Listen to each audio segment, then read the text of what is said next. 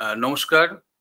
Ramakrishna mission শিক্ষণ মন্দিরের প্রাক্তনী অ্যাসোসিয়েশনের পক্ষ থেকে আজ আমাদের একটা সেমিনারের আয়োজন করা হয়েছে এবং লেকচার যেটা হবে সেটা আমাদের এই চ্যানেলে আমাদের থাকছে।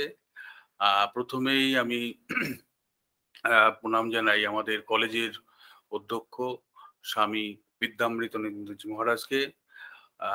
নমস্কার জানাই আমাদের কলেজের কন্ট্রোলার অফ এক্সামিনেশন স্বামী উর্জিতানন্দজি মহারাজকে। নমস্কার জানাই আমাদের অন্যান্য যারা মোনাস্টিক মেম্বার রয়েছেন এই কলেজের, তাদের সবাইকে, আমার সহকর্মী যারা রয়েছেন তাদের সবাইকে আমার যথাযোগ্য সম্মান, এবং যারা ছাত্রবৃন্দ রয়েছেন আজকের তাদের সকলকেই সম্মান জানিয়ে কয়েকটা কথা বলছি। আজকে আমাদের মধ্যে উপস্থিত আছেন ডক্টর ইন্দ্রনীল সেনগুপ্ত, যিনি ডাকোটা স্টেট ইউনিভার্সিটির প্রফেসর ইউএসএ। ওনার যে টপিক আজকে যে বিষয় নিয়ে উনি আলোচনা করবেন সেটা হচ্ছে game theory, Nash equilibrium and others. এইটা নিয়ে ওনার আজকের আলোচ্য বিষয় পিওরলি ম্যাথমেটিক্যাল ফিল্ডের। ডক্টর সেনগুপ্ত ওনার যে সমস্ত বিষয় নিয়ে যা চর্চা ম্যাথমেটিক্সের, যে সমস্ত বিশেষ করে mathematical finance, information theory, machine learning, stochastic process, এই সমস্ত গুলোকে নিয়ে ওনার বিশেষ ইন্টারেস্টের জায়গা। তার মধ্যে থেকে একটা জায়গা আমাদের ম্যাথমেটিক্সের গেম থিওরি। গেম থিওরি যেটা আমাদের রয়েছে, আমরা ম্যাথমেটিক্সের আমরা জানি যে বিভিন্ন ব্রাঞ্চ রয়েছে, তার একটা পার্ট আমাদের পিওর ম্যাথমেটিক্স যেটা থিওরিটিক্যাল অ্যাসপেক্ট গুলোকে নিয়ে আলোচনা করছে, আরেকটা হচ্ছে ম্যাথমেটিক্সের আমাদের অ্যাপ্লাইড নেচার বা অ্যাপ্লাইড যে সমস্ত অ্যাসপেক্ট গুলো রয়েছে তার একটা পার্ট হচ্ছে আমাদের অপারেশনাল রিসার্চ একটা পার্ট, এবং ডিফারেন্ট ব্রাঞ্চ রয়েছে ম্যাথমেটিক্সের। তার একটি ব্রাঞ্চের একটা রয়েছে অ্যাডভান্স অপটিমাইজেশন বা অপারেশনাল রিসার্চ, এবং সেইখানে আমাদের কিছু আলোচনা থাকে যেগুলো গেম থিওরি নিয়ে। গেম থিওরি অ্যাকচুয়ালি আমরা বিভিন্ন ডিসিশন মেকিং যে সমস্ত আমরা কিছু করতে চাই, আমরা সব সময় চাই বিভিন্ন সেক্টরে, ইন্ডাস্ট্রিয়াল সেক্টর বা ফিনান্সিয়াল সেক্টর, যে কোনো সেক্টরে যাই না কেন আমাদের ডিসিশন মেকিং একটা খুব ভাইটাল একটা পার্ট। তা সেই ডিসিশন মেকিং এর ক্ষেত্রে গেম থিওরির বিশেষ অবদান সেক্ষেত্রে রয়েছে। গেম থিওরি যে জিনিসটা আমরা যারা ম্যাথমেটিক্স নিয়ে চর্চা করি সেখানে আমরা জানি যে সেখানে একটা স্ট্র্যাটেজিক একটা ব্যাপার রয়েছে, তার মধ্যে বিভিন্ন স্ট্র্যাটেজি যখন রয়েছে, গেম কথাটার মধ্যেই সেটা পরিষ্কার যে গেম মানে সেটা একা একা তো গেম হয় না, গেমে হচ্ছে দুজন থাকে, কম্পিটেন্ট দুজন থাকছে। তাহলে সেই সমস্ত বিষয়ের মধ্যে থেকে তারা বিভিন্ন রকমের তাদের স্ট্র্যাটেজি কৌশল সেইগুলোকে ঠিক করে, এবং সেই সমস্ত কৌশলগুলোর মধ্যে থেকে, সেই স্ট্র্যাটেজিগুলোর মধ্যে থেকে ম্যাথমেটিক্সে যেটা যায় সেটা হচ্ছে কি অপটিমাইজেশনের দিকে একটা এগোতে চায়। তো সেই এগোনো যেটা ব্যাপারটা যেটা, সেইখানে ন্যাশ ইকুইলিব্রিয়ামের একটা বিশেষ রোল সেখানে কিন্তু প্লে করছে। তা ইনিশিয়ালি আমরা কিছু অ্যাজাম্পশন নিয়ে কিন্তু আমরা কিছু চলি। এখন সেই অ্যাজাম্পশনটা কতটা আমাদের ডেভিয়েট করছে, একটা অপটিমাল জায়গায় গিয়ে আমরা পৌঁছাতে পারছি, সেইগুলোকে আমাদের দেখার দরকার। তা সেইখানে ন্যাশ ইকুইলিব্রিয়ামের একটা বিশেষ রোল রয়েছে। আজকে আমাদের মধ্যে উপস্থিত আছেন ডক্টর ইন্দ্রনীল সেনগুপ্ত, যার কথা আগেই বলেছি। উনি আজকের এই বিষয়টা নিয়ে সুন্দরভাবে উপস্থাপন করবেন। উনি যে বিষয় যেখানে পড়াশোনা, ওনার আমাদের শিবপুর বিই কলেজ, যেটা এখন বেসু হিসাবে পরিচিত ছিল, তার আগে বিই কলেজ হিসাবে পরিচিত ছিল, এখন সেটা আইআইইএসটি শিবপুর এই নামেই পরিচিত। ওখান থেকে উনি ব্যাচেলর অফ ইঞ্জিনিয়ারিং সেই ডিগ্রি অর্জন করেছিলেন। তারপর উনি Texas department of mathematics, university of Texas, সেখান থেকে উনি ম্যাথমেটিক্সে এমএস ডিগ্রি অর্জন করেন। তারপর department of mathematics Texas university থেকে, সেখান থেকে পিএইচডি ম্যাথমেটিক্সে পিএইচডি অর্জন করেন, এবং এখন ওনার যে বর্তমান যে কর্মস্থল যেটা, সেটা হচ্ছে যে ডাকোটা ইউনিভার্সিটি ইউএসএ, সেইখানে উনি প্রফেসর হিসাবে নিযুক্ত আছেন এবং নিরন্তর কাজ করে চলেছেন। তা উনি আজকে যে বিষয়গুলোকে নিয়ে তুলে ধরবেন, যে গেম থিওরি আমাদের যে ম্যাথমেটিক্যাল যে ফিন্যান্স ব্যাপারটা যে রয়েছে, এটাও ম্যাথমেটিক্সের একটা অ্যাপ্লাইড একটা পার্ট, যেখানে ম্যাথমেটিক্সকে বিভিন্ন রকম ভাবে আমরা অ্যাপ্লিকেশনের দিকে আমরা নিয়ে যাচ্ছি। তাহলে সেখানে ফিনান্সিয়াল যে সমস্ত ম্যানেজমেন্ট বা ফিনান্সিয়াল যে সমস্ত গুলো আমাদের ডিসিশন নিরন্তর আমাদের বিভিন্ন ধরনের ডিসিশন নেওয়া দরকার পড়ে, সেই সমস্ত জায়গায় এই গেম থিওরির একটা বিশেষ একটা ভূমিকা রয়েছেন। ওনার আলোচনায় সেইগুলো আমরা পাবো আশা করি। আজকের অনুষ্ঠানটা সুন্দর হবে এই কামনা করছি। ওনাকে আমাদের কলেজের পক্ষ থেকে স্বাগত জানাই, এবং অন্যান্য যারা শ্রোতৃবৃন্দ আজকে থাকবেন রয়েছেন যারা, তাদেরকেও স্বাগত জানাই। এই জানিয়ে আমার কথা বা বক্তব্য শেষ করছি।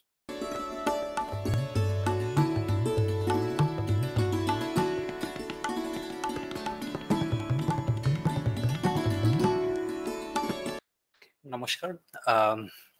প্রথমেই ধন্যবাদ জানাই মহারাজ পূজনীয় স্বামী উর্জিতানন্দজিকে আমাকে এই টকের জন্য ইনভাইট করার জন্য। আমার টপিক হলো গিয়ে game theory, Nash equilibrium and more. তো এই প্রেজেন্টেশন স্লাইডটা আমার ইংলিশে করা, কারণ এই টকটা আমি অন্য এক জায়গায় দিয়েছিলাম, নর্থ ডেকোটায়, কিন্তু আমি এখানে বাংলায় বলবো, সুতরাং, এবং বাংলায় বলা অভ্যাস আমার খুব কম। এই বহুদিন পরে আমি একবার বাংলায় বলছি, সুতরাং বাংলায় কিছু গন্ডগোল হলে মার্জনা করবেন।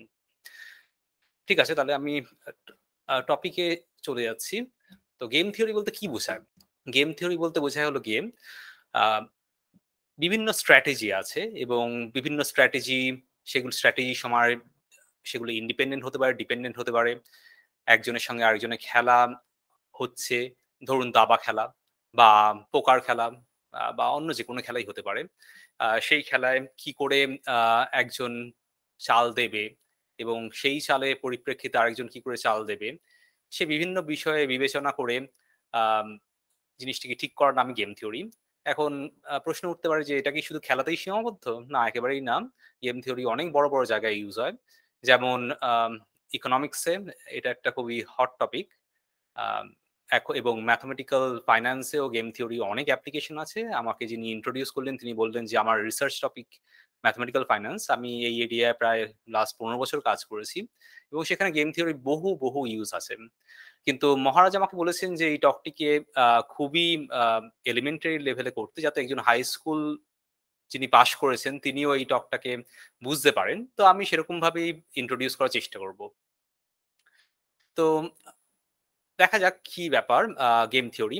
তো এক্ষেত্রে প্রথমেই আমরা যেই প্রবলেমটাকে আলোচনা করব তার নাম খুব ভেরি ফেমাস প্রবলেম, যার নাম প্রিজনার্স ডিলেমা, বা দুজন জেলবন্দির দ্বন্দ্ব বলা যেতে পারে। তো জিনিসটা কি দেখা যাক। আহ, দুজন দুজন চোর বলা যায়, তো তারা একটি ইলেকট্রনিক স্টোরকে লুট করতে যাচ্ছে ধরা যাক, এবং যখন তারা সেই দোকানের চৌকাঠে পৌঁছেছে তখনই তাদের পুলিশ ধরে ফেলেছে।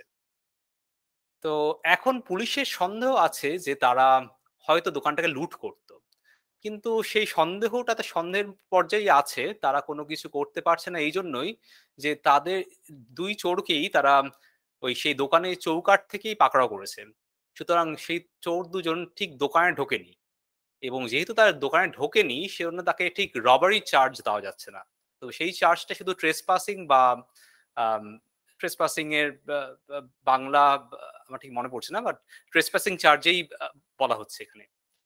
তো এবার সেক্ষেত্রে পুলিশ অফিসার যিনি, তিনি একটি অদ্ভুত ফন্দি বার করলেন। তিনি বললেন যে ঠিক আছে, আমি এক্ষেত্রে একটা ইন্টারোগেশন রুমে দুজনকে নিয়ে যাব।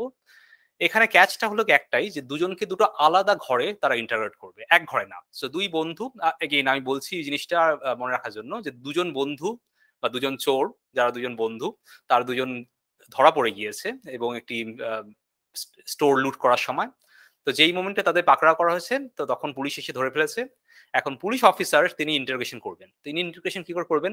তিনি দুটো ঘরে দুজন চোরকে নিয়ে গিয়েছেন, এবং গিয়ে তিনি এই অফার দিলেন। অফারটা কি? এখানেই গেম থিওরি আসছে, যে বললেন দেখো, তোমরা দুজনে ধরা পড়েছো ট্রেসপাসিং চার্জে, বা যে জায়গায় তোমার যাওয়ার কথা নয় সেখানে তোমরা চলে এসেছো, সুতরাং তোমরা একটা একটা তোমার শাস্তি হবেই। তো শাস্তিটা 1 মাস জেলে থাকতে হবে তোমাদের, ঠিক আছে? তো 1 মাস জেলে না হয় থাকতে হবে, কিন্তু আমাদের একটা উপায় আছে। তো তোমাকে আমি আলাদা করে ইন্টারোগেশন করছি, তোমার বন্ধুকে আমরা পাশের ঘরে ইন্টারোগেশন করছি। এবার আমি তোমাকে একটা স্পেশাল অফার দিতে চাই। অফারটা কি? যে তুমি যদি বলো যে তোমরা দুজনে ওই স্টোরটাকে ডাকাতি করতে যাচ্ছিলে, মানে লুট করতে যাচ্ছিলে, তাহলে আমি একটা কাজ করতে পারি, তাহলে আমি তোমাকে একেবারে জেল মুক্ত করে দিতে পারি, তোমাকে জেলে যেতে হবে না, কিন্তু তোমার বন্ধুকে 1 বছর জেল কাটাতে হবে। ঠিক আছে? তোমার বন্ধুকেও এই একই জিনিস বলা হচ্ছে। তোমার বন্ধু যদি তাতে হ্যাঁ বলে, তোমার বন্ধু যদি একই কথা বলে ফেলে যে, "হ্যাঁ, আমরা ডাকাতি করতে যাচ্ছি।" তাহলে কিন্তু আমাদের এই ডিলটা আর নেই। তাহলে তোমাদের দুজনকেই ৮ মাস, ৮ মাস করে জেলে থাকতে হবে। আর তোমার বন্ধু যদি বলে যে, "তোমরা ডাকাতি করতে যাচ্ছ," আর তুমি যদি কিছু না বলো, তাহলে তোমাকে ১ বছর জেলে থাকতে হবে। আর তোমার বন্ধু কিছুই করবে না। তোমার বন্ধু জেল ফ্রি হয়ে যাবে। তো এটাই হলো স্কিমটা। এই স্কিমটাকে আমরা ইউজুয়ালি আম একটা মেট্রিক্স এর আকারে লিখি। এগেইন মেট্রিক্স আপনাদের জানার তো খুব একটা দরকার নেই। কিন্তু এটাকে বলা হয় গেম মেট্রিক্স। তো গেম মেট্রিক্সটা খুবই সোজা ব্যাপার। যদি আমার কার্সরটা আপনারা ফলো করেন, দেখতে পাবেন যে আমরা লিখছি প্রিজনার 1, মানে ধরুন ১ম বন্ধু যে সে আছে, চুপ করে আছে। তো সে যদি চুপ করে থাকে এবং প্রিজনার 2 যে অন্য বন্ধু, সেও যদি চুপ করে থাকে, তো সেক্ষেত্রে তাদের দুজনকেই সেক্ষেত্রে আমরা এখানে যে ১ম নম্বরটা লিখছি, এই নাম্বারটা হলো গিয়ে ১ম প্রিজনারের যে জেল টাইম তার নাম্বার। তো ১ম প্রিজনারকে ১ মাস জেলে থাকতে হবে, সেজন্য আমরা লিখেছি -১। ঠিক আছে? এবার ১ম প্রিজনার যদি বলে ফেলে যে, "হ্যাঁ, আমরা ডাকাতি করতে যাচ্ছিলাম," আর ২য় প্রিজনার যদি কিছুই না বলে, তাহলে ১ম প্রিজনারকে জেলে যেতে হবে না। ০, জেল টাইম ০। এখন যদি ১ম প্রিজনার বলে যে, "হ্যাঁ, আমি ডাকাতি করতে যাচ্ছিলাম," আর ২য় প্রিজনারই যদি বলে যে, "হ্যাঁ, আমরা ডাকাতি করতে যাচ্ছিলাম," তাহলে কি হবে? তাহলে ৮ মাস করে দুজনকেই জেলে থাকতে হবে। তো -৮, মাইনাস আর কিছুই না, মানে এটা খুব খারাপ জিনিস যে একটা জেলে থাকতে হবে।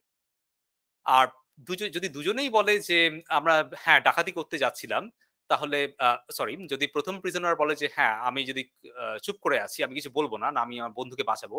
অথচ ২য় বন্ধু বলল যে, "হ্যাঁ, আমরা ডাকাতি করতে যাচ্ছিলাম," তাহলে ১ম প্রিজনারের, মানে ১ম যে বলছে যে, "আমরা কিছুই করিনি বা আমরা চুপ করে আছি," তাকে ১২ মাসে জেলে যেতে হবে। মানে ১ বছর জেলে যেতে হবে।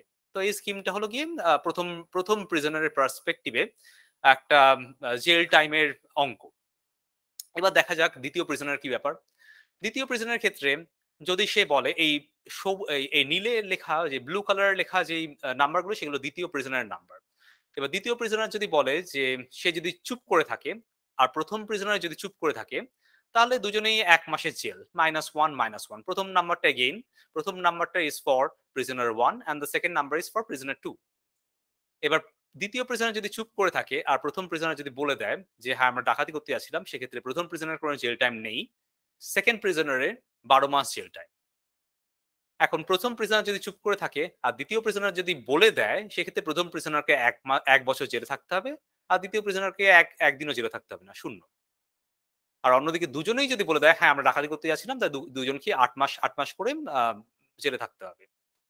তো আপনাদের এই ছবিটা দেখে খুব মনে হতে পারে যে, এটা যদি সাংঘাতিক বোকামি যদি কেউ না করে, যদি দুজনকেই বাঁচানোর চেষ্টা করে, তাহলে এটাই, মানে অর্থাৎ -1, -1ই হয়তো সবচেয়ে আইডিয়াল কম্বিনেশন, আইডিয়াল আউটকাম। মানে ধরুন দুজনেই চুপ করে রইল, ২ বন্ধুই চুপ করে রইল। সেক্ষেত্রে দুজনেই ১ মাস করে জেলে থাকলো এবং বেরিয়ে গেল। কিন্তু আমরা দেখব সেটা আদৌ হবে না। কেন হবে না? সেটাই একটা গেম থিওরি মজার ব্যাপার। দেখা যাক কি বলছি। আর বাই দ্য ওয়ে, যখন যেহেতু প্রেজেন্টেশন গুলো কি বা বইগুলো ইংরেজিতে লেখা হয়, দুজন প্রিজনারের ক্ষেত্রে ১ম প্রিজনারকে বারবার করে বলা হয় না প্রিজনার 1 আর প্রিজনার 2। ফার্স্ট প্রিজনারকে রেফার করা হয় হি দিয়ে, আর সেকেন্ড প্রিজনারকে রেফার করা হয় শি দিয়ে। তো ইউজুয়ালি বলার সময় বলা হয় হি অর শি। তো হি মানে ১ম প্রিজনার, শি মানে সেকেন্ড প্রিজনার। তো দেখা যাক কি করা যায়। ধরুন আমি যদি ১ম প্রিজনার হই, আমি কি করতে পারি? ধরুন আমি ১ম প্রিজনার। তো সেক্ষেত্রে আমি সেকেন্ড প্রিজনার কি করছে আমি জানি না। আমার বন্ধুটা সেজন্য হ্যাশ করে দেওয়া হয়েছে। মানে আমার বন্ধু কি করছে আমার আদপি আমার জানা নেই। তো আমার বন্ধু যদি চুপ করে থাকে, সেক্ষেত্রে আমার জেল টাইম হলো গিয়ে -1। আর আমার বন্ধু যদি বলে আ যদি য যদি যদি সরি, আমার বন্ধু যদি চুপ করে থাকে এবং আমাকে যদি চুপ করে থাকতে হয়, তাহলে আমার জেল টাইম -1। অন্যদিকে আমার বন্ধু যদি চুপ করে থাকে আর আমি যদি বলে দিই, "হ্যাঁ, আমরা ডাকাতি করতে যাচ্ছিলাম," তাহলে আমার জেল টাইম ০।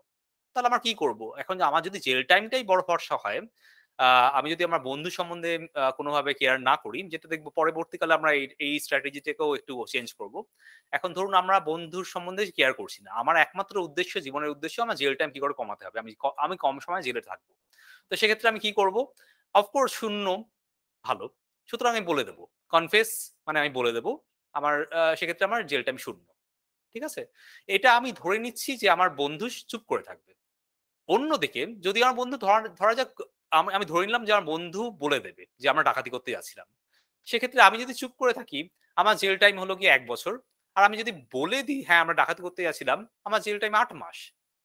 তো আমি কোনটা করব? অফকোর্স আমার যদি জেল টাইমটা একমাত্র কনসার্ন হয়, সেক্ষেত্রে আমি আমার জেল টাইম কমাবো, সেক্ষেত্রে আমি বলে দেব। তাহলে উভয় ক্ষেত্রেই দেখা যাচ্ছে আমি বলে দেওয়াটাই আমার জন্য বেটার। ১ম ক্ষেত্রেও দেখা যাচ্ছে যে আমি বলে দিলেই আমি আমি শূন্য আর কোনদিনই জেলে থাকবো না। আর ২য় ক্ষেত্রে জানা যাচ্ছে যে আমি যদি বলে দিই তাহলে আমি মাত্র ৮ মাস জেলে থাকবো ১ বছরের জায়গায়। তাহলে উত্তরটা কি? আমি বলে দেব। তো আমার বন্ধুর ক্ষেত্রেও ব্যাপারটা ঠিক একই রকমের। আমার বন্ধুও যদি দেখবে, ধরুন আমার বন্ধুর দিক থেকে বিচার করলে আমার বন্ধু দেখছে যে আমি যদি চুপ থাকি আর সে যদি চুপ থাকে তাহলে তাকে ১ মাস জেলে থাকতে হবে। আর আমি যদি চুপ থাকি আর সে যদি বলে দেয় তাহলে তাকে ০ মাস জেলে থাকতে হবে। তাহলে সে অফকোর্স সে বলে দেবে। অন্যদিকে আমার বন্ধু যদি ধরে যে আমি বলে দিচ্ছি, সেক্ষেত্রে সে যদি চুপ থাকে তাহলে তাকে ১ বছর জেলে থাকতে হবে। আর সে যদি বলে দেয় তাহলে তাকে ৮ মাস জেলে থাকতে হবে। অফকোর্স সে বলে দেবে। তাহলে কি দেখা গেল? দেখা গেল খুব অদ্ভুত ব্যাপার যে যদিও আ -1 -1 অর্থাৎ আমাদের দুজনের পক্ষেই চুপ করে থাকাটা বেশি বাঞ্ছনীয় ছিল। কিন্তু অদ্ভুতভাবে আমরা দুজনেই বলে দেব যে আমরা ডাকাতি করতে যাচ্ছিলাম এবং সেক্ষেত্রে আমাদের দুজনকে ৮ মাস জেলে থাকতে হবে। অথচ যেক্ষেত্রে আমাদের আরেকটা বেটার অপশন ছিল। আমরা যদি চুপ করে থাকতাম আমাদের ১ মাস জেল টাইম ছিল। ঠিক আছে? তাহলে দেখা গেল যে একটা অদ্ভুত স্ট্র্যাটেজি যেটা আ আ একজনের বিশ্বাসের অভাব ঠিক বলা যায় না। কিন্তু আ এক্ষেত্রে এটা একটা স্ট্র্যাটেজির মিসম্যাচ এর কারণে আ যেটা দেখা গেল যে আমাদের বেস্ট পসিবল আউটকাম বলে। Best possible outcome would be confess and confess. মানে দুজনের ক্ষেত্রেই আউটকামটা হলো কি বলে দেবে। এবং সেক্ষেত্রে তারা বেশি দিন ধরে জেলে থাকবে। তো এই সমস্যাটার নাম হলো গিয়ে প্রিজনার্স ডিলেমা। এটা অত্যন্ত ফেমাস একটি প্রবলেম এবং এটা একটা প্রাচীন প্রবলেম। আ এখন প্রশ্ন উঠতে পারে যে প্রিজনার্স ডিলেমায় কি একমাত্র প্রবলেম? মানে এই জেল টাইমটা ধরুন আমি চেঞ্জ করে -৮ থেকে -৭ করে দিলাম বা ৩ থেকে ৪ করে দিলাম বা এগুলো নাম্বারগুলো চেঞ্জ করে দিলে কি খুব তফাৎ হবে? উত্তরটা হলো হবে না। আ এবং একইভাবে দেখানো যায় ধরুন আমার আ আগের এইখানে যে ব্র্যাকেটের মধ্যে দেখতে পাচ্ছেন সেই নাম্বারগুলো হলো গিয়ে আগে যেগুলো ছিল ০, -১২, -১, -১ এগুলো সব জেল টাইমের নাম্বার ছিল।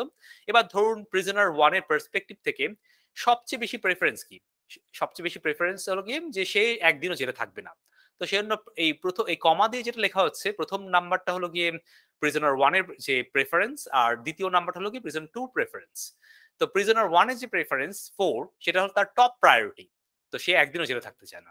নেক্সট আমরা যদি ১ম নাম্বারটা দেখি ৩ সেটা হলো গিয়ে সে চুপ করে থাকতে চায়, সে তার বন্ধু চুপ করে থাকবে। সেক্ষেত্রে দুজনেই ১ মাস করে জেলে থাকবে। সেটা তার 2nd প্রায়োরিটি। থার্ড প্রায়োরিটি কি? এই ২ নম্বর দিয়ে যেটা কারণ মনে করুন যে ৪, ৩, ২ এটা ডিসেন্ডিং অর্ডারে যাচ্ছে। কারণ ৪ টা হলো গিয়ে টপ প্রায়োরিটি। ২ টা হলো গিয়ে থার্ড মোস্ট প্রায়োরিটি। তো সেক্ষেত্রে ২ টা হলো গিয়ে আ আ হলো গিয়ে তাদের থার্ড প্রায়োরিটি। আ এবং তার লাস্ট প্রায়োরিটি কি হতে পারে? লাস্ট প্রায়োরিটি হতে পারে যে সে ১ বছর জেলে থাকবে। সুতরাং এটা হলো গিয়ে ১। অন্যভাবে ২য় প্রিজনারের দিক থেকে ১ম প্রায়োরিটি কি? যে সে বলে দেবে এবং তার বন্ধু ১ বছর জেলে থাকবে। সেজন্য এটা ৪। তারপরেরটা হলো কি দুজনেই চুপ করে থাকবে এবং দুজনে ১ মাস জেলে থাকবে ৩। তারপরেরটা কি? যে দুজনেই বলে দেবে এবং দুজনেই ৮ মাস করে জেলে থাকবে সেটা ২ এবং ফাইনালি লাস্টটা হলো গিয়ে ১ যেটা হলো গিয়ে যে সে চুপ করে থাকবে এবং তার বন্ধু বলে দেবে এবং সেটা তাদের প্রায়োরিটি ১। ঠিক আছে? তো আমাদের নতুন যে মেট্রিক্স এটার পোশাকি নাম হলো কি গেম মেট্রিক্স। এইটাকে দেখা গেল এরকম টাইপের দেখতে যে ৩-৩ তারপরে ১-৪ তারপরে এখানে ৪-১ এবং ২-২। এবার আপনার দয়া করে এই মেট্রিক্সটি মনে রাখুন। পরে এটা কাজে লাগবে। এটা হলো গিয়ে প্রিজনার্স ডিলেমা মেট্রিক্স। আর আমরা কি দেখেছি? আমরা দেখেছি যে একটি টিপিক্যাল প্রিজনার্স ডিলেমা প্রবলেমে আউটকামটা হয় সবসময় এইটা। মানে ২-২ টা হলো কি যদিও আমাদের একটা বেটার প্রেফারেন্স আছে ৩-৩ তবুও আমরা এই ২-২ তে গিয়ে স্টিক করে যাই। ঠিক আছে? তো এখন প্রশ্ন উঠতে পারে যে আ এই প্রবলেমটা তো একটা প্রাচীন প্রবলেম এবং একটা খুব একটা মানে সাজানো প্রবলেম। ঠিক এটাই যে রিয়াল লাইফ এ ঘটবে তার তো কোনো গ্যারান্টি নেই। কিন্তু রিয়াল লাইফ এ এরকম অনেক প্রবলেম ঘটে। ধরা যাক কয়েকটা এক্সাম্পল দেওয়া যাক। আম ১ম অ্যাপ্লিকেশনটা আমরা যেটা দেখব সেটা হলো গিয়ে আ ওয়ার অ্যান্ড পিস অ্যাপ্লিকেশন বলে। এটা কি? না মিলিটারিতে একটা কথা আছে ফার্স্ট স্ট্রাইক অ্যাডভান্টেজ। মানে যে পক্ষ ধরুন দুটি কান্ট্রির মধ্যে যুদ্ধ হচ্ছে, যে পক্ষ প্রথম আক্রমণ করবে তাদের একটা অ্যাডভান্টেজ সবসময় থাকে। যেরকম রাশিয়া ইউক্রেন যুদ্ধে এটা খুব ক্লিয়ার যে রাশিয়ার প্রথম যখন আক্রমণ করেছে তাদের একটা অ্যাডভান্টেজ থাকে। তো সেই অ্যাডভান্টেজ কে বলা হয় যে ফার্স্ট স্ট্রাইক অ্যাডভান্টেজ। এখন দেখা যাক যে কি হচ্ছে। যদি যদি ধরুন প্রথম স্ট্রাইকের যে অ্যাডভান্টেজ সেটাকে আমরা ধরে নিলাম যে খুব বড় অ্যাডভান্টেজ। দ্বিতীয় পসিবিলিটি কি হতে, আমরা জানি যে যুদ্ধ খুব ক্ষয়ক্ষতি করে, সুতরাং দুটো আমরা ধরে নিচ্ছি যে এই সিনারিও যে যেখানে দুটো কান্ট্রির মধ্যে যুদ্ধ হচ্ছে। তো এখন দুটো কান্ট্রির মধ্যে যুদ্ধ হলে ধরুন আমি যদি কান্ট্রি এ তে থাকি এবং আমার অন্যরা যদি কান্ট্রি বি হয়, আমার প্রথম ইন্টেনশন হবে হলো কি আমি অ্যাটাক করব এবং অন্য পক্ষ ডিফেন্ড করবে। সেটা আমার জন্য আইডিয়াল সিচুয়েশন এবং তাতে আমার ফার্স্ট স্ট্রাইক অ্যাডভান্টেজ থাকবে, আমার যুদ্ধে যেতে চান্স অনেক বেড়ে যাবে। সেটা আমার ফার্স্ট প্রেফারেন্স। সেকেন্ড প্রেফারেন্স কি হতে পারে, যেহেতু যুদ্ধ খুব ক্ষয়ক্ষতি করে সেক্ষেত্রে আমরা চাইবো যুদ্ধ যেন না হয়, এটা আমার সেকেন্ড প্রেফারেন্স। থার্ড প্রেফারেন্স কি হতে পারে, থার্ড প্রেফারেন্স হতে পারে আচ্ছা দুজনেই আমরা দুই কান্ট্রি সাইমালটেনিয়াসলি অ্যাটাক করব, সেক্ষেত্রে এটা আমার থার্ড প্রেফারেন্স। ওয়ার্স্ট প্রেফারেন্স কি হতে পারে, যে আমি চুপ করে আছি এবং অন্য দল আমাকে অ্যাটাক করছে, সেটা আমার ওয়ার্স্ট প্রেফারেন্স। কারণ এগেইন এক্ষেত্রে অ্যাসাম্পশনটা হলো গিয়ে একটা ফার্স্ট স্ট্রাইক অ্যাডভান্টেজ উল্টো দিকে আছে, যে ফার্স্ট স্ট্রাইক করছে তার জেতার চান্স অনেক বেশি। তো সেটা আমরা ধরে নিচ্ছি। তো সেটা ধরে নিয়ে আমরা দেখা যাক এগেইন আমরা গেম ম্যাট্রিক্সটাকে সাজাই। Country 1 and country 2, there R two countries. তো প্রথম কান্ট্রির ক্ষেত্রে দেখা গেল যে 4 এগেইন রিমেম্বার যে প্রথম 4 হলো গিয়ে টপ প্রায়োরিটি এবং 1 হলো গিয়ে লিস্ট প্রায়োরিটি একটা কান্ট্রির জন্য। আবার বলছি যে দুটো যে নাম্বার আছে, প্রথম নাম্বারটা হলো গিয়ে প্রথম কান্ট্রির নাম্বার, সেকেন্ড নাম্বার হলো গিয়ে সেকেন্ড কান্ট্রির প্রায়োরিটি নাম্বার। এখন আমরা শুধু প্রথম নাম্বারটাকে কনসিডার করব। ধরুন প্রথম নাম্বারটা 4 মানে কান্ট্রি 1 ভাবছে যে আমরা অ্যাটাক করব, কান্ট্রি 2 ডিফেন্ড করবে, মানে ফার্স্ট স্ট্রাইক অ্যাডভান্টেজ পেয়ে যাব, যুদ্ধে জিতে যাব। সেকেন্ড প্রেফারেন্স কি হতে পারে, মানে টপ লিস্ট থেকে নাম্বার 3 হতে পারে যে আমরাও কিছু করব না, উল্টো দিকেও কিছু করবে না, আমরা নাম্বার 3 তে বসে থাকবো। থার্ড কি হতে পারে, ওকে আমরা দু পক্ষই যুদ্ধ করব 2।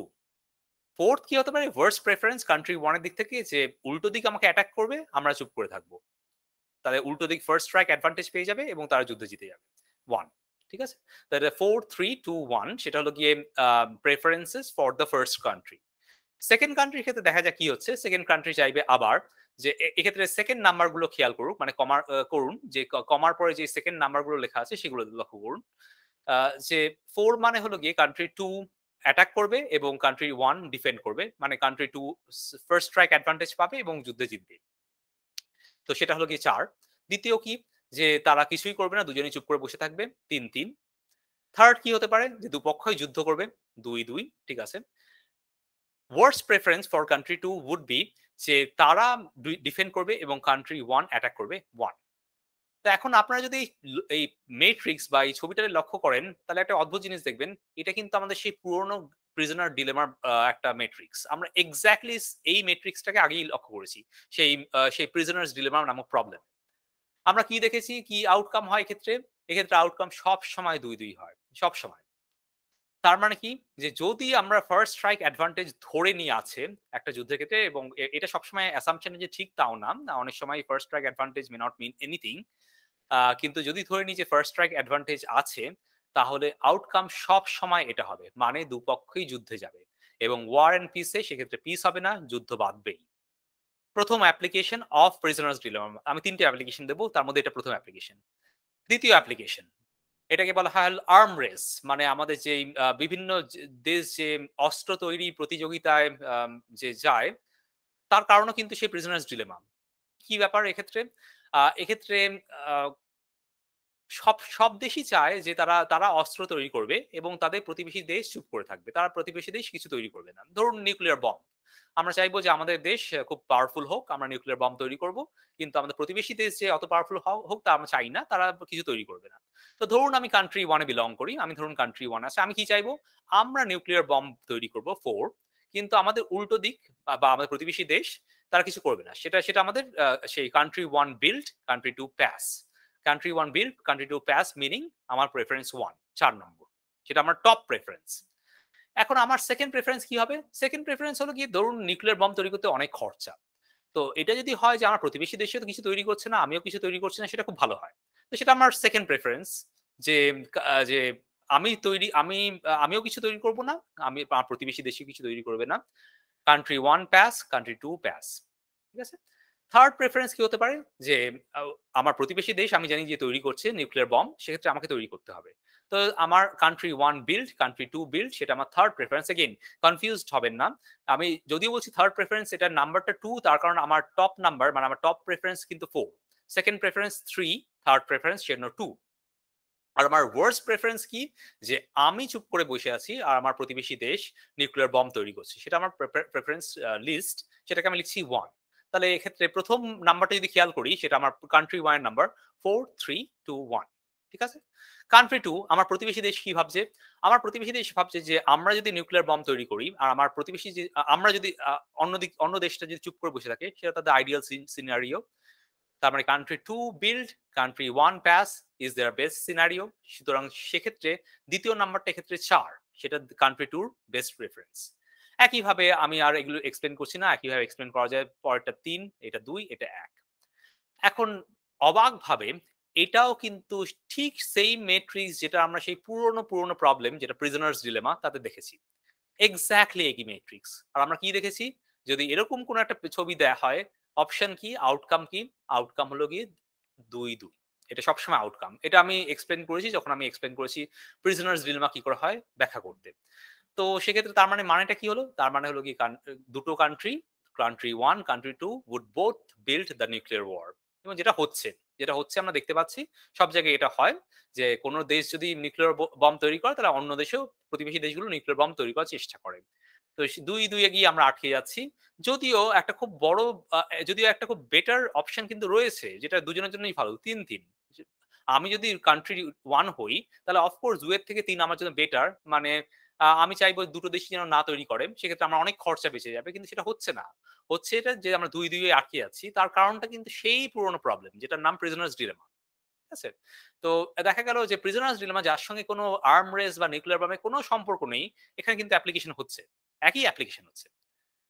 এটা আমার দ্বিতীয় অ্যাপ্লিকেশন। তৃতীয় অ্যাপ্লিকেশনটা আ আ খুবই প্রাসঙ্গিক আরেকটি অ্যাপ্লিকেশন, যেটার নাম ট্রেড ওয়ার বলা হয়। আপনারা সকলে হয়তো শুনেছেন যে ইন্টারন্যাশনাল ট্রেড ওয়ার একটা খুব বড় জিনিস। রিসেন্টলি যেমন আমেরিকা এবং চায়নার মধ্যে একটা ট্রেড ওয়ার শুরু হয়েছিল। অনেক বেশি ট্যাক্স চাপিয়ে দেওয়া হচ্ছিল একটা কান্ট্রি থেকে আরেকটা কান্ট্রির উপরে। তো তার কারণও কিন্তু সেই প্রিজনার্স ডিলেমা। তো দেখা যাক ঘটনাটা কি। আমি একটু স্লাইড স্কিপ করে একেবারে এখানে আসছি। ধরুন আমি কান্ট্রি 1, আমি কান্ট্রি 1 এ আছি। আমি কি চাইবো? আমি চাইবো যে আমার জিনিসপত্র আ সো কান্ট্রি 1 নো ট্যাক্স মানে যেই জিনিসটা আমদানি করছি তাতে আমরা কোনো ট্যাক্স দিচ্ছি না। ঠিক আছে? আর কান্ট্রি 1 ট্যাক্স মানে যেই জিনিসটা আমরা আমদানি করছি তাতে আমরা ট্যাক্স চাপাচ্ছি। তো এই ট্যাক্স আর নো ট্যাক্স মানে আমরা যেটা আমদানি করছি তার উপর ট্যাক্স চাপাচ্ছি বা চাপাচ্ছি না। তো ধরুন কান্ট্রি 1 নো ট্যাক্স মানে আমরা ধরুন কান্ট্রি 2 থেকে যে জিনিসটা আমদানি করছি, কান্ট্রি 1 কান্ট্রি 2 বলা অসুবিধা। সুতরাং আমি দুটো ডিফারেন্ট কান্ট্রি, ধরুন ইউএস আর চায়না, যেটা রিসেন্টলি হয়েছিল। কান্ট্রি 1 ধরুন ইউনাইটেড স্টেটস আর কান্ট্রি 2 ধরুন চায়না। তো কান্ট্রি 1 ধরুন বলল যে ঠিক আছে, চায়না থেকে যে সমস্ত জিনিসপত্র আসছে আমাদের কোনো ট্যাক্স লাগবে না। তো সেটা হলো কি ফার্স্ট অপশন। সেকেন্ডটা কি?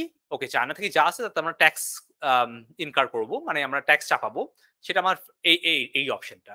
ভার্সাস কান্ট্রি 2 ধরুন চায়না বলল ঠিক আছে, আমেরিকা থেকে যে জিনিসগুলো আসছে সেগুলোতে আমার কোনো ট্যাক্স লাগবে না। সেটা প্রথম অপশন।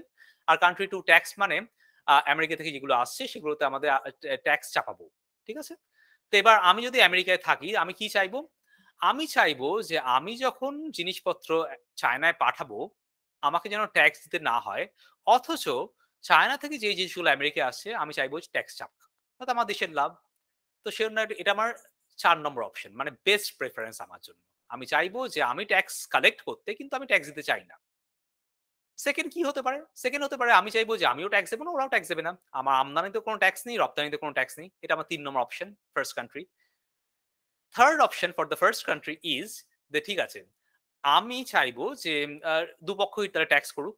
ধরুন আমি আমদানিতেও ট্যাক্স দেবো, রপ্তানিতেও ট্যাক্স দেবো। লাস্ট অপশন হতে পারে যে আমি আমদানিতে কোনো ট্যাক্স দিচ্ছি না, কিন্তু আমি রপ্তানিতে অনেক ট্যাক্স দিচ্ছি। সেটা আমি চাইবো না। একটা দেশ হিসেবে আমি কোনোদিনই চাইবো না যে আমার জিনিসপত্র আমি আমদানি করছি কোনো ট্যাক্স ছাড়া, অথচ আমি একই দেশে রপ্তানি করছি অনেক ট্যাক্স দিয়ে। তাই সেজন্য এটা এক। তার মানে প্রথম কান্ট্রির দিক থেকে ৪ ৩ ২ ১। অন্যদিকে দ্বিতীয় কান্ট্রির দিক থেকে ঠিক একইভাবে আমি অনেকবার এক্সপ্লেইন করেছি, সেজন্য আমি এটা এক্সপ্লেইন করব না। আম ৪ ৩ ২ ৪ ৩ ২ ১ উল্টো কম্বিনেশনটা। আবার এই ছবিটা যদি আপনারা দেখেন, exact same picture as in the prisoners dilemma. কি দেখেছি আমরা অপশন? অপশন হয় 2-2।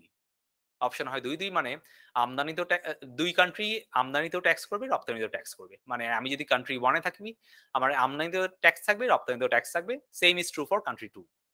যদিও দুটো দেশের জন্য কিন্তু বেটার অপশন আছে। দুটো দেশের জন্য বেটার অপশন কি? এই 3-3। আমাদের কোনো ট্যাক্স থাকবে না, আমাদের খরচ বেঁচে যাবে, আমাদের জিনিসপত্র এক্সপোর্টেড ভালো হবে।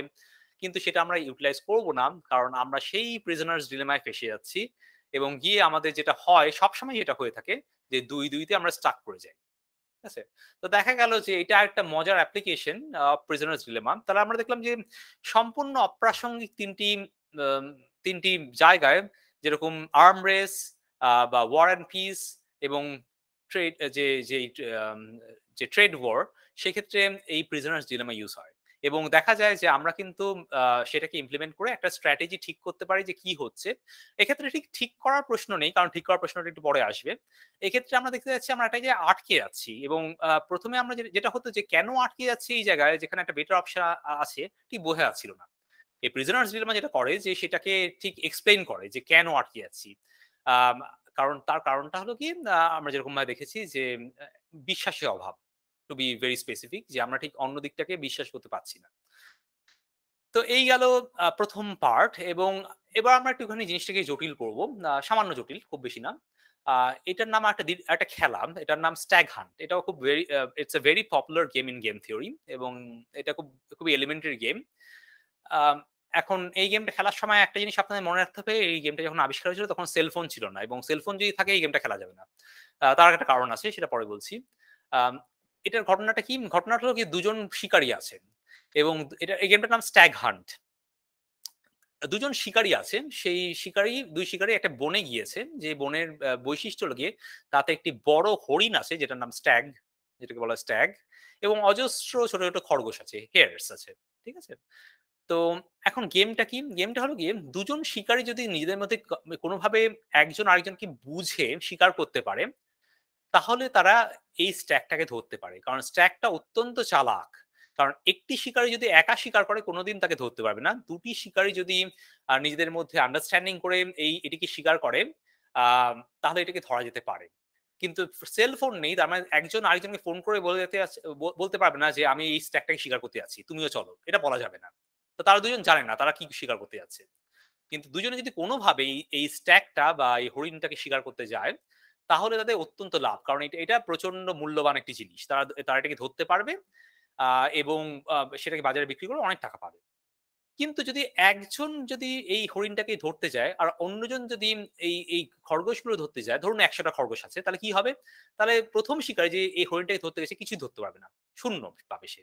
অন্যদিকে যে খরগোশ ধরতে গেছে সে ১০০ টা খরগোশ পেয়ে যাবে। ঠিক আছে?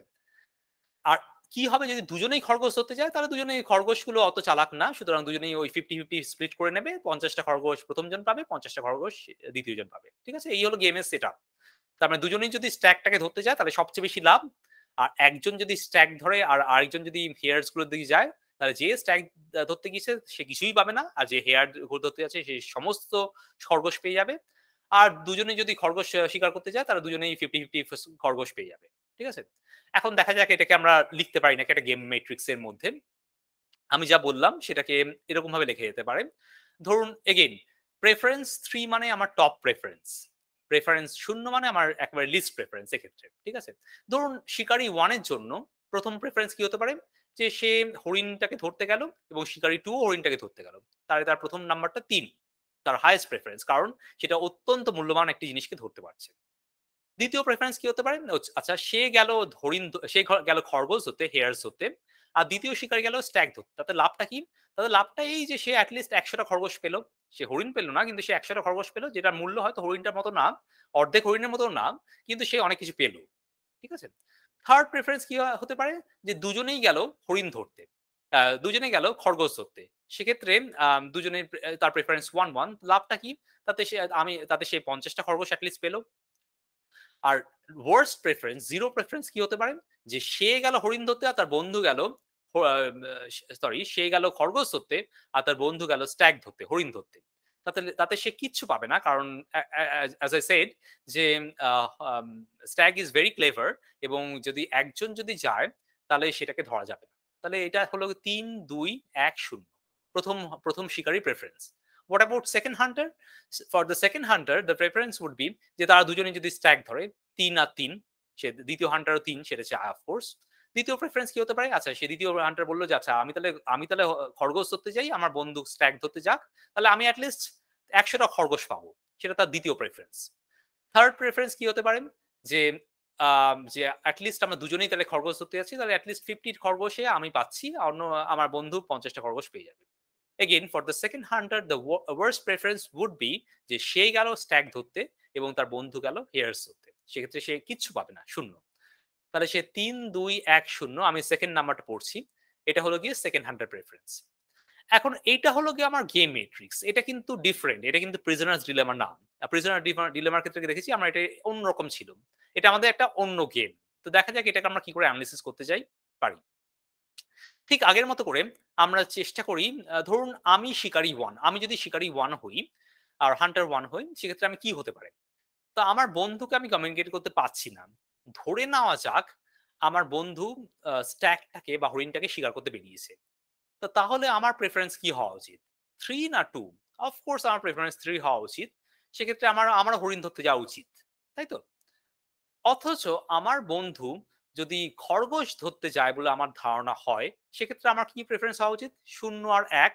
0 মানে আমি যদি হরিণ ধরতে যাই তাহলে আমি কিছুই পাবো না, আর আমি যদি খরগোশ ধরতে যাই এটা আমার প্রেফারেন্সে 1 ছিল। এই নাম্বারগুলো আসছে এই আগের ম্যাট্রিক্স থেকে। আমি জাস্ট সেকেন্ড নাম্বারটাকে হ্যাশড করে দিয়েছি, আমি জাস্ট ফার্স্ট নাম্বারগুলোকে লিখে রেখেছি, ঠিক আছে? তো সেক্ষেত্রে আমার প্রেফারেন্স কি হবে? 0 না 1? এগেইন 1 ইজ বিগার দেন 0, মানে 1 হলো গিয়ে বেটার প্রেফারেন্স। সেক্ষেত্রে আমি যাব 1 এ। তো এবার আমি কিন্তু একটা অদ্ভুত ব্যাপার দেখছি যে আগের খেলায় আমি দেখছিলাম যে দুক্ষেত্রেই কনফেস ছিল অপশন। আমি বলছি প্রিজনার্স ডিলেমার ক্ষেত্রে যে দুক্ষেত্রে কিন্তু কনফেস ছিল আমার অপশন, কিন্তু এক্ষেত্রে কিন্তু তা না।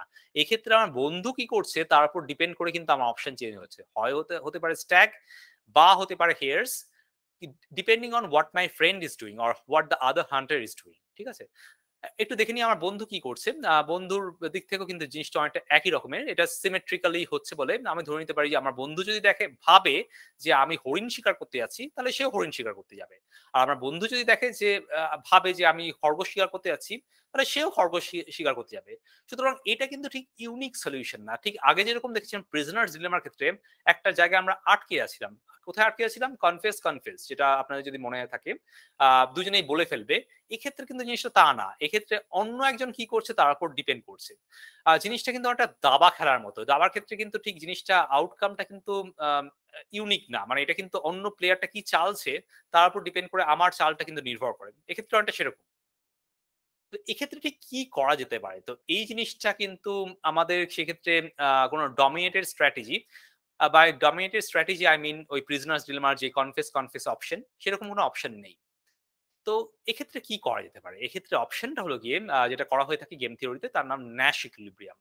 আপনারা যদি বিউটিফুল মাইন্ড বলে সিনেমাটা দেখে থাকেন, তাতে জন ন্যাশকে নিয়ে একটা সিনেমা, নোবেল লরিয়েট ইকোনমিক্সে, ভীষণ বড় ম্যাথমেটিশিয়ান, প্রিন্সটন ছিলেন। তো তিনি এক্ষেত্রে এটা নিয়ে অনেক চর্চা করেছিলেন এবং আম একটি রুল দিয়েছিলেন এবং একটি ইকুইলিব্রিয়াম পয়েন্ট দিয়েছিলেন। এটা ঠিক কি জিনিস? এই ন্যাশ ইকুইলিব্রিয়াম জিনিসটা কি? এটা হলো কি একটা সেট অফ স্ট্র্যাটেজিস। আমি এটা পড়ে দিই যেটা আছে, কারণ এটাই অ্যাকচুয়ালি বলা হয় যে one for each player, it's a set of strategies, one for each player, such that no player has incentive to change his or her strategy given what the other players are doing. তার মানে অন্য একটি player কি করছে তার উপর base করে আমি আর চেঞ্জ করতে চাইবো না, ঠিক আছে? জিনিসটা আমি এক্সপ্লেন করবো কি কি জিনিসটা। কিন্তু এটা হলো কি ঠিক ডেফিনেশন না, এটা ডেফিনেশন আছে, কিন্তু আমি এটাকে বলা যেতে পারে লেম্যানস ডেফিনেশন। সোজা করে বললে এটাই ডেফিনেশন ন্যাশ ইকুইলিব্রিয়ামের। যদি এটা একটা খুব হার্ড কোর ম্যাথমেটিক্যাল ডেফিনেশন রয়েছে, সেটা আমি মধ্যে আমি যাচ্ছি না। তো দেখা যাক কি করা যেতে পারে এক্ষেত্রে। এই এই এই যে আমরা গেমটা খেললাম, এক্ষেত্রে ধরুন প্রথম হান্টারের ক্ষেত্রে ন্যাশ ইকুইলিব্রিয়াম আমরা যদি বের করতে যাই, আমরা ধরুন একটা বলছি যে স্ট্যাক। এই যে এই যে পজিশনটা, যে প্রথম প্লেয়ার স্ট্যাক খেলছে এবং দ্বিতীয় প্লেয়ার স্ট্যাক খেলছে, যদি আমরা এটা খেলা হিসেবেই দেখি, এটাকে কি ন্যাশ ইকুইলিব্রিয়াম বলা যেতে পারে? হ্যাঁ, যেতে পারে। কেন? ধরুন যদি প্রথম প্লেয়ারও যদি যদি যদি খেলাটা, আমি এটাকে খেলা বলে মেনশন করছি কারণ গেম থিওরিতে এগুলোকে গেম বলে বলা হয়, যদি if the game is stag and stag, তাহলে প্রথম হান্টারও স্ট্যাগ ধরতে যাচ্ছে, দ্বিতীয় হান্টারও স্ট্যাগ ধরতে যাচ্ছে, সেক্ষেত্রে প্রথম হান্টারের কি কোনো রিজন আছে তার স্ট্র্যাটেজি চেঞ্জ করা? সে কি 3 থেকে 2 যাওয়ার চেষ্টা করবে? না, করা তো উচিত না, কারণ 3 তার বেশি প্রেফারেন্স, সুতরাং সে 3ই থাকবে, সুতরাং সে তার স্ট্র্যাটেজি চেঞ্জ করবেন না। দেখা যায় দ্বিতীয় প্লেয়ার ক্ষেত্রে, দ্বিতীয় প্লেয়ার যদি জানে যে গেমটা যদি স্ট্যাক স্ট্যাক স্ট্র্যাটেজি আছে, সে কি চেঞ্জ করবে 3 থেকে 2 তে নামবে? না, সে নামবে না। সে জানে এটাতে ক্ষেত্রে তার 3 আছে, অন্য ক্ষেত্রে সে যদি হেয়ার ধরতে যায় তাহলে সে তার 2 হয়ে যাবে, সুতরাং সে 3ই থাকবে। তাহলে এটি, এই স্ট্যাক স্ট্যাক এমন একটি স্ট্র্যাটেজি যে ক্ষেত্রে যদি এই দুটি প্লেয়ারই এই স্ট্র্যাটেজিতে খেলে, তারা কোনোভাবেই চাইবে না তাদের স্ট্র্যাটেজি চেঞ্জ করতে। তার মানে এটা একটা ন্যাশ ইকুইলিব্রিয়াম, স্ট্যাক স্ট্যাক। আচ্ছা, তার মানে কি যে কোনো স্ট্র্যাটেজি ন্যাশ ইকুইলিব্রিয়াম? না, একদমই না। ধরা যাক আচ্ছা, আমি এটাকে একটু বলে দিই যেহেতু স্লাইডটি এলো। এগুলোকে বলা হয় পিওর স্ট্র্যাটেজি ন্যাশ ইকুইলিব্রিয়াম। তার কারণ হলো কি, এগুলো খুব সিম্পল ন্যাশ ইকুইলিব্রিয়াম। আরো অনেক complicated level of Nash equilibrium হয়, যেগুলো মিক্স স্ট্র্যাটেজি, যেগুলোর উপর যেগুলো মানে গেমের র্যান্ডমনেস এর উপর ডিপেন্ড করে, যেগুলো একটা খুব সহজ করে বলতে গেলে, একটি ধরুন আমি ছক্কা ফেললাম, তার উপর ডিপেন্ড করে অনেক স্ট্র্যাটেজি ঠিক হতে পারে। ধরুন লুডো খেলার ক্ষেত্রে, লুডো খেলার ক্ষেত্রে অত স্ট্র্যাটেজি লাগে না, কিন্তু অন্য অনেক গেমে ঠিক হতে পারে। সেগুলোর ক্ষেত্রে ওগুলো মিক্স স্ট্র্যাটেজি, ন্যাশ ইকুইলিব্রিয়াম, এগুলো অত্যন্ত জটিল কিছু কিছু জিনিস আছে, সেগুলোর মধ্যে আমি ঢুকছি না, আমি খুব সিম্পলে কনফাইন্ড থাকছি। এটা হলো কি একটা পিওর স্ট্র্যাটেজি ন্যাশ ইকুইলিব্রিয়াম, ঠিক আছে? তো দেখা যেতে পারে, আচ্ছা আমি যেটা বলছিলাম যে তার মানে কি সমস্ত স্ট্র্যাটেজি ন্যাশ ইকুইলিব্রিয়াম? না। ধরুন আমরা বললাম যে স্ট্যাগ হিয়ার একটা ন্যাশ ইকুইলিব্রিয়াম, মানে প্রথম প্লেয়ার ইজ প্লেইং স্ট্যাগ, আর প্রথম শিকারী হরিণটাকে ধরতে যাচ্ছে, আর দ্বিতীয় শিকারী খরগোশ ধরতে যাচ্ছে, এটাকে ন্যাশ ইকুইলিব্রিয়াম? না। কেন না? ধরুন আমি প্রথম শিকারী পার্সপেক্টিভ দেখছি, তার মানে স্ট্যাগ হেয়ার গেমটার ক্ষেত্রে প্রথম শিকারী পার্সপেক্টিভ থেকে যদি সে স্ট্র্যাটেজি চেঞ্জ করে, যদি সে ধরুন মনে করলো যে না, আমি এই গেমটা খেলবো না, আমি স্ট্যাগ থেকে চেঞ্জ করে হেয়ারসে যাবো, আমি আমি এখন হরিণ ধরবো না, আমি খরগোশ ধরতে যাবো, সে কি প্রফিট করবে? হ্যাঁ, সে প্রফিট করবে, কারণ সে দেখছে সে 0 থেকে 1-এ যাচ্ছে, ঠিক আছে? তো সেক্ষেত্রে সে ডেফিনেটলি স্ট্যাগ হেয়ারে স্টিক করে থাকবে না, সে স্ট্র্যাটেজি চেঞ্জ করবে, সে হেয়ারে যাবে। এবং এক্ষেত্রে এক্স্যাক্টলি এটাই তাহলে ন্যাশ ইকুইলিব্রিয়াম হতে পারে না, কারণ এমন একটা স্ট্র্যাটেজি আছে যাতে সে চেঞ্জ করলে সে বেটার প্রফিট করবে, ঠিক আছে?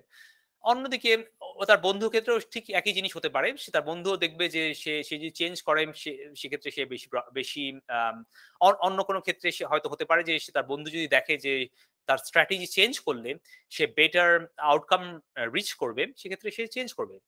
তো যদি এমন কোনো আউটকাম থাকে যেখান থেকে চেঞ্জ করা সম্ভব এবং চেঞ্জ করলে তার বেটার পসিবিলিটি হবে, তাহলে সেই স্ট্র্যাটেজি গুলোকে আমরা বলি যে সেগুলো আসলে ন্যাশ ইকুইলিব্রিয়াম না। অন্যদিকে যেই স্ট্র্যাটেজি গুলো থাকলে তার থেকে কেউ চেঞ্জ করতে চাইবে না, সেগুলোকে আমরা বলি ন্যাশ ইকুইলিব্রিয়াম, ঠিক আছে? তার মানে আমরা দেখতে পেলাম যে ওই হেয়ার যে স্ট্যাক স্ট্র্যাটেজি, সেটা ন্যাশ ইকুইলিব্রিয়াম, অথচ এই স্ট্যাগ হেয়ার অন্যদিকে প্রমাণ করা যায় যে হেয়ার স্ট্যাগ দুটোই পিওর স্ট্র্যাটেজি, ন্যাশ ইকুইলিব্রিয়াম নয়, ঠিক আছে? আসা যাক আরেকটা example then, hair is this a Nash equilibrium? Yes. কেন? দেখা যাক। ধরা যাক প্লেয়ার 1 এর স্ট্র্যাটেজি যদি সে হেয়ার গেমে খেলে, সে কি চেঞ্জ করতে যাবে? সে কি উপর দিকে উঠে স্ট্যাগে যেতে যাবে? না, সে অলরেডি 1-এ আছে, সে যদি স্ট্র্যাটেজি চেঞ্জ করে সে 0 পৌঁছে যাবে, সে অফকোর্স চাইবে না। অন্যদিকে দেখা যাক প্লেয়ার 2 পার্সপেক্টিভ, প্লেয়ার 2 যদি হেয়ার থাকে, তার মানে সে 1-এ আছে, সে কি স্ট্র্যাটেজি চেঞ্জ করতে চাইবে? না, কারণ সে যদি স্ট্র্যাটেজি চেঞ্জ করে সে 0-এ গিয়ে দাঁড়াবে, সুতরাং সেও চাইবে না স্ট্র্যাটেজি চেঞ্জ করুক। সুতরাং কি হবে? সুতরাং হেয়ার স্ট্র্যাটেজি বা দুজনেই যদি খরগোশ ধরতে চায়, তাহলে এটি এমন একটি স্ট্র্যাটেজি যা থেকে তারা দুজনেই কিন্তু ডেভিয়েট করতে চাইবে না, ঠিক আছে? তো এরকম স্ট্র্যাটেজিকে আমরা বলি পিওর স্ট্র্যাটেজি ন্যাশ ইকুইলিব্রিয়াম। তাহলে আমরা কি দেখতে পেলাম যে এক্ষেত্রে আমাদের দুটো পসিবিলিটি আছে, একটা স্ট্যাগ এবং আরেকটা হেয়ার। আমি আরেকবার একটু গেম ম্যাট্রিক্সটা দেখিয়ে দিই সুবিধার জন্য। এখানে আমাদের গেম ম্যাট্রিক্সটা ছিল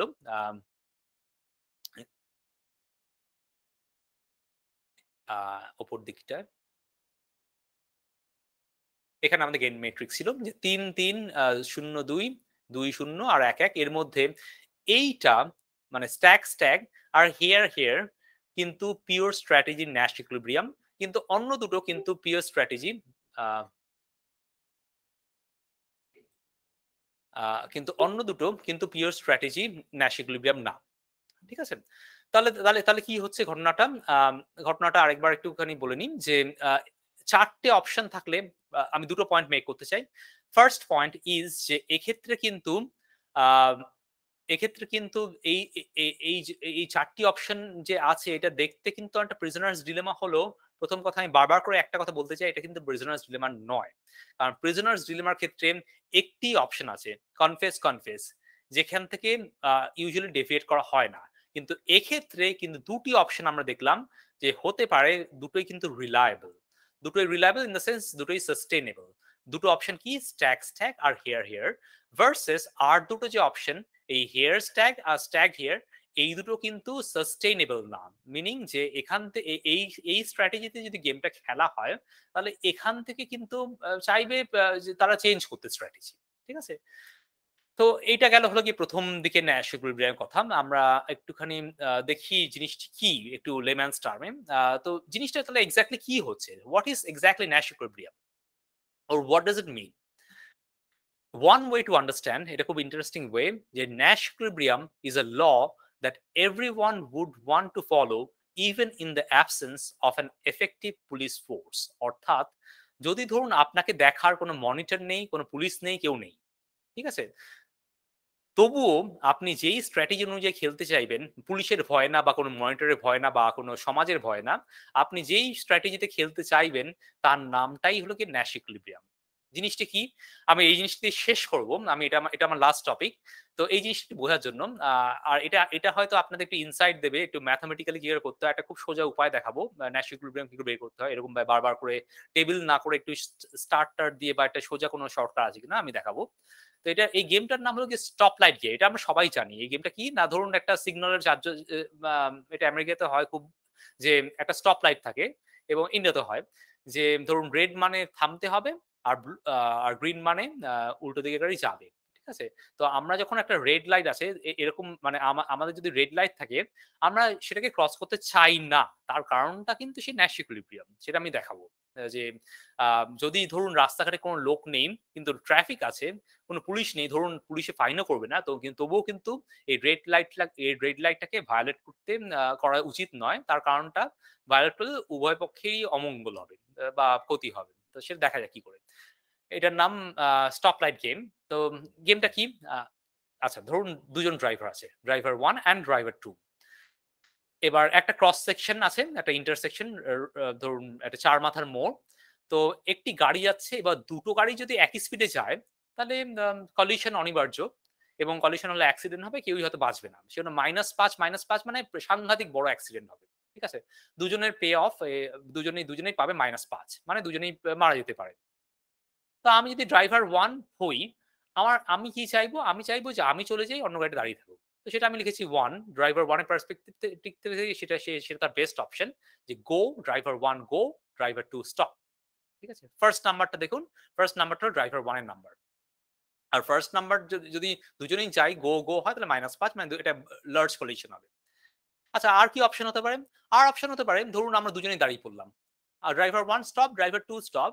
তাহলে আমি লিখছি -1, কারণ ক্ষতি কিছু হবে না, কিন্তু এটা একটা টাইম ওয়েস্ট। মানে দুজনেই দাঁড়িয়ে আছি, হয়তো কে যায় বুঝতে পারছি না, অনেক কথা মানে শুধু দুজনে দাঁড়িয়ে আছি, সেজন্য -1। তো থার্ড অপশন কি হতে পারে? থার্ড অপশন হতে পারে ধরুন আমি আমি দাঁড়িয়ে আছি, অন্য ড্রাইভার চলে গেল। এটা এটা ভালো কি হলো? ভালো হলো একজন এট লিস্ট টাইমটা বাঁচলো। মানে আমার টাইম বাঁচলো না, কিন্তু অন্য ড্রাইভারের টাইম বাঁচলো, সেই হিসাবে একটু ভালো হলো। তাহলে আমার ক্ষেত্রে কি হলো প্রেফারেন্স? আমার ক্ষেত্রে ফার্স্ট প্রেফারেন্স হলো কি আমি যাব, অন্যজন দাঁড়িয়ে থাকবে। সেকেন্ড প্রেফারেন্স হলো গিয়ে ঠিক আছে আমি দাঁড়িয়ে আছি, অন্যজন চলে যাক, তার টাইম বাঁচলো। থার্ড প্রেফারেন্স হলো গিয়ে যেটা আমিও দাঁড়িয়ে আছি, অন্য ড্রাইভার দাঁড়িয়ে আছি, কিন্তু দুজনেই সময় অপচয় হচ্ছে, সেটা আমি চাই না। আর অ্যাবসলিউট ওয়ার্স্ট প্রেফারেন্স হলো -5, যেটা আমরা দুজনেই যাবো, এক কলিশন হবে। ঠিক আছে, অন্য ড্রাইভার থেকে বিচার করলে কি হবে? একই জিনিস, দুজনেই গেলে কলিশন -5। এক্ষেত্রে আমি সেকেন্ড নাম্বারটা পড়ছি। সে কি চাইবে? সে চাইবে সে চলে যায় এবং আমি দাঁড়িয়ে থাকি, এবং তার মানে সেক্ষেত্রে ড্রাইভার 2 অপশনটা হলো গিয়ে 1, যে সে গো আর আমি স্টপ, আমি driver 1 say stop. Third option কি? যে সে চাইবে যে সে যেন ওকে সে আমাকে সে দাঁড়িয়ে থাকবে এবং আমাকে চলে যেতে দেবে। সেক্ষেত্রে এট লিস্ট সে কনসিডারেট যে আমার টাইম বাঁচবে 0। আর ফোর্থ অপশন, আরেকটা অপশন যেটা হতে পারে, যেটা -1 সেক্ষেত্রে দুজনেই দাঁড়িয়ে আছি, সেটা খুব একটা বাঞ্ছনীয় না, কারণ দুজনের টাইম ওয়েস্ট হবে, কিন্তু -5 থেকে, কারণ সেক্ষেত্রে ডিজাস্টার হবে, মানে দুজনের অ্যাক্সিডেন্ট হবে। ঠিক আছে, এই গেমটার নাম স্টপ লাইট গেম, এবং এটার সঙ্গে ন্যাশ ইকুইলিব্রিয়াম সম্পর্ক কি আমি আসছি। আচ্ছা, এবার আমি একটা প্রসিডিওর দেখাবো কি করে খুব সহজে এই ন্যাশ ইকুইলিব্রিয়াম বের করে যায়। যে কেউ করতে পারে, এবং এর জন্য হাই স্কুল অঙ্ক দরকার নেই, এবং যে কোনো একটা মানে ক্লাস 5-6 এর অঙ্ক যথেষ্ট। তো আমি কি করব, ধরুন আমি ড্রাইভার 1 এর কথাটা কনসিডার করছি, মানে ড্রাইভার 1 এর পার্সপেক্টিভে যখন আমি দেখবো, আমি সেকেন্ড নাম্বারটাকে হ্যাশ করে দেবো। ঠিক আছে, তো ধরুন ড্রাইভার 1 এর পার্সপেক্টিভ, ধরুন ড্রাইভার 1 গো স্টপ, ড্রাইভার 2 গো, গোতে আমি ধরছি, এগেন আমি সেকেন্ড নাম্বারটা হ্যাশ করে দিয়েছি, আমি ফার্স্ট নাম্বারটা -5 0 রেখেছি, এগেন এই দুটো নাম্বার -5 0, এই দুটোকে হ্যাশ করে দিই। তো আমি যদি ড্রাইভার 1 হই, তা আমি যেটা করব, আমি একটা স্টার্ট দেব। কোথায় স্টার্ট দেব? যেই নাম্বারটা বেশি তার উপর স্টার্ট দেব। ঠিক আছে, এখানে -5 আছে, এখানে 0 আছে, কোথায় বেশি? 0, তাই আমি একটা স্টার্ট দিলাম, হয়ে গেল।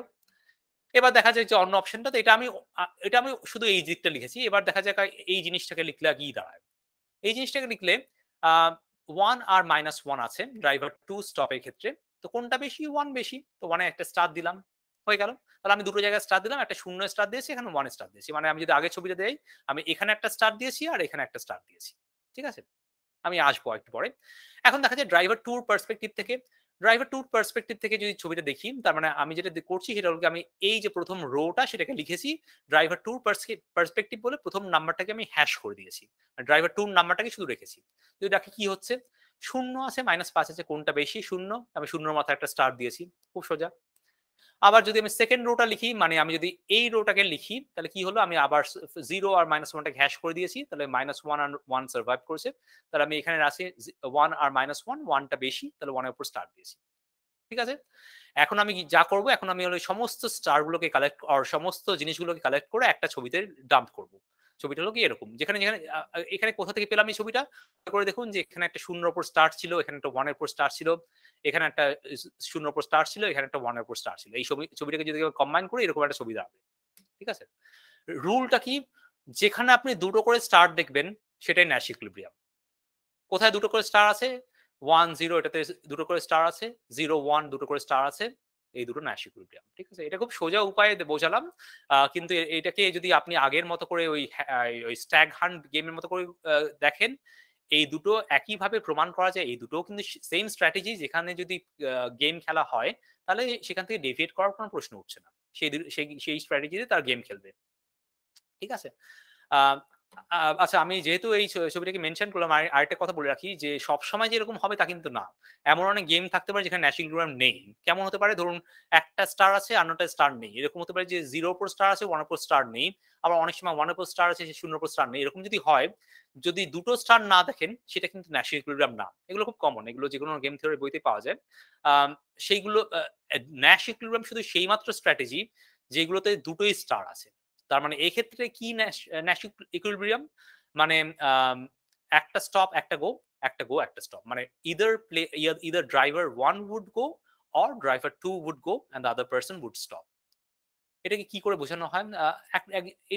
এটাই কিন্তু আমরা এক্স্যাক্টলি এই জিনিসটাই একটা স্টপ লাইনে করি। স্টপ লাইটে কি হয়? স্টপ লাইটে হয় যে একটা যখন একদিকে লাল হয়, একদিকে সবুজ হয়, তার মানে একজনকে যেতে বলে, একজনকে থামতে বলে।